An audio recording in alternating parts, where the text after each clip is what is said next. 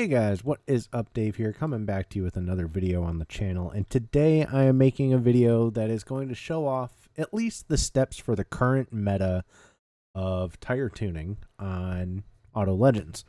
So when it comes to your stance and your tire setup and all that, I'm going to show it off at least with what I'm best at, which is front wheel drive, and this is how people are running their fastest ETs. So for example, with like a Civic Type R, this is how people are going nearly 9.1s. I don't know the setup for the Type R, but I do know the setup for other cars like the Civic DX and things like that. So I'm going to build, we're going to just pick a random car though. I really like the Integra GSR, so we're going to use the Integra GSR. Like I said, I'm best at this with front wheel drive cars, or I'm best in front wheel drive cars, I should say, but this does work on every car.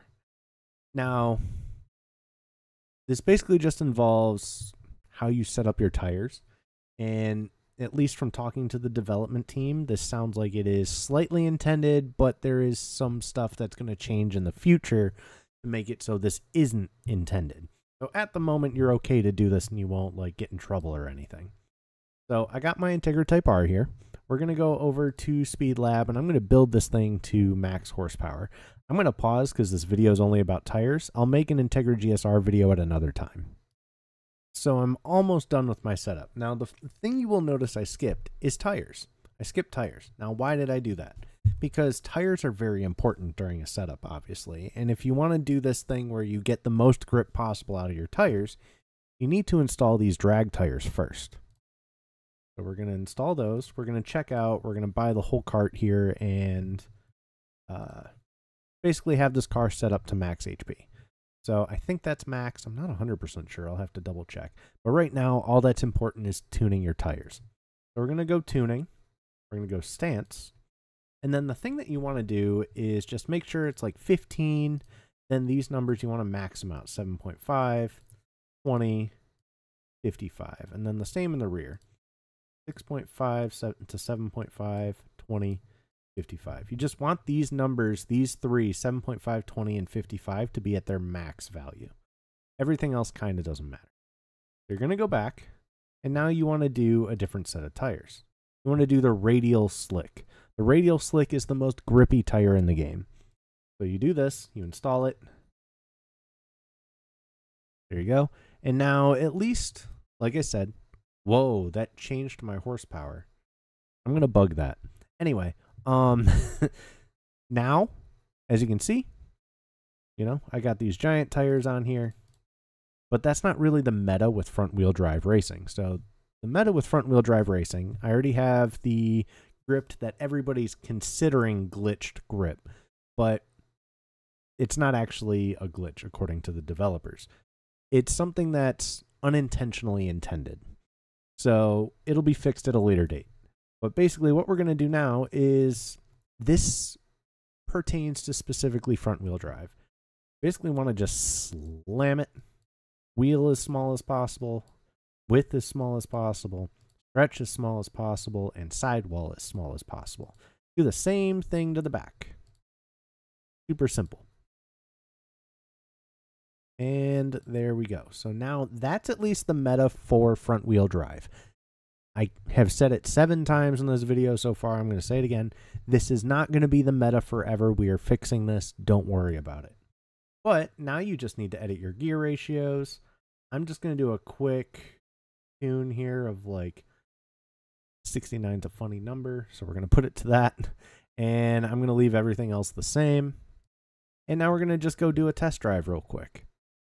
So we're going to go hit the track, and this should be the fastest tire setup for front wheel drive, basically.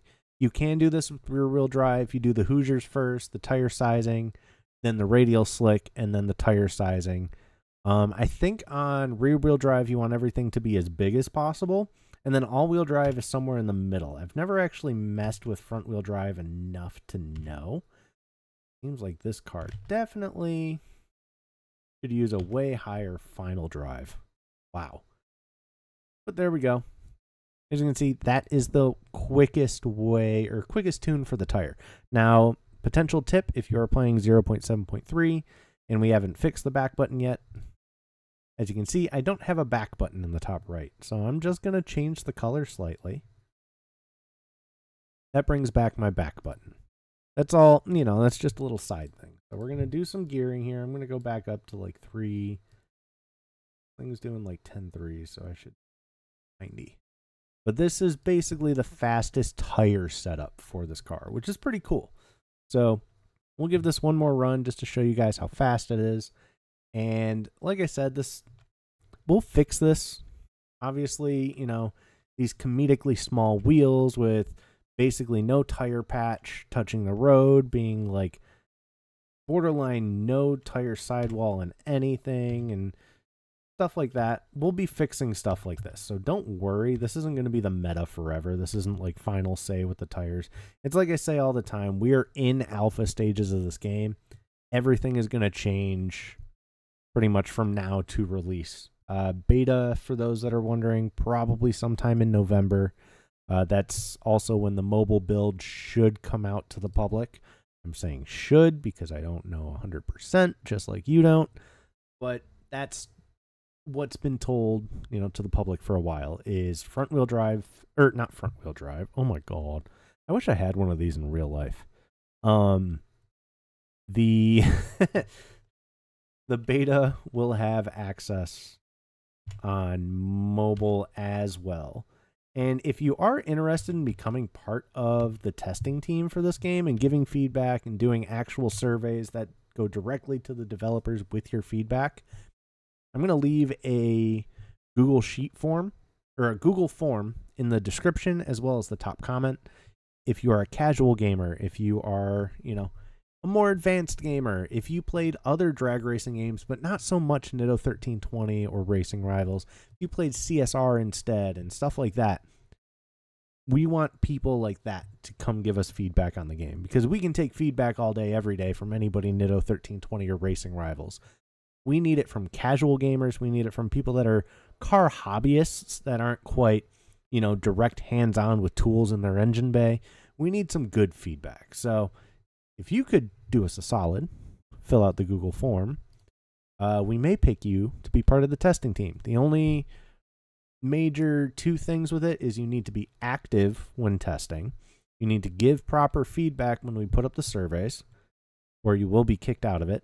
And you need to be a part of the Discord just because that's the easiest way for us to give the surveys to everybody and give you builds and just track who is a part of it and who isn't. So realistically, if you want to help out, that's the best way you can help out. And we will be picking people for that group sometime soon.